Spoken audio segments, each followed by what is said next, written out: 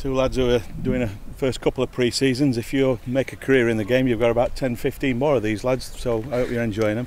Yeah. Regan, you did pre-season here last summer, didn't you, before you went on to make I did indeed 40 odd appearances for Carlisle, so it stood you in good stead, didn't it? Yeah, it seems to have got a lot harder, like, but for obvious reasons. It's really good, enjoying it, can't complain, the weather's beautiful.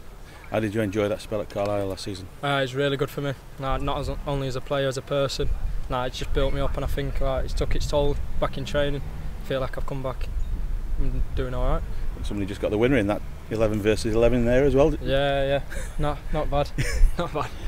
How are you enjoying mixing with the first team lads again? It's always good being around the boys, especially on trips like this, when you come away for pre-season, because normally you're just in at football for a few hours. Obviously everyone comes in, works hard, gets the work done, whereas here you have a bit of downtime and that, so you get to speak to the boys a bit more. And you're obviously going to learn off the more experienced lads. This year we've got Phil Jagielka as a blade. You might be just old enough to remember him playing last time, would you? Yeah, I think I've still got my picture of him when I went mascot, me and Jags there.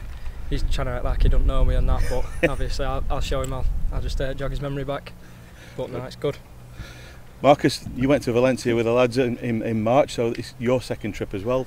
How are you getting on? Yeah, it's really good. It's nice to be back in and around the first team. It's like good honour to be called up and enjoying it so far. Obviously Jake's gone out to Scunthorpe on loan, so just two goalkeepers out here, so it's a big role for you, isn't it? Yeah. I would say it's just good to be in around a Premier League squad. It's a massive team, and it's just good to be a part of it.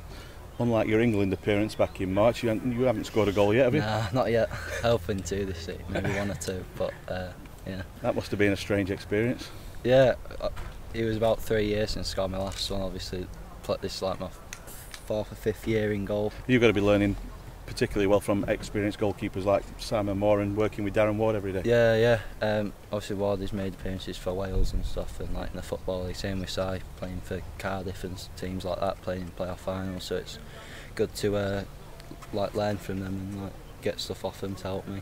And last year you had a couple of spells out in non-league football, playing men's football as well, which is a massive benefit, isn't it, when you're coming out of the academy? Yeah, I played 20 odd games with Guiseley, and it's sort of made me grow up a bit, out of boys football into men's football. So I think it's still being good stead for as I progress on.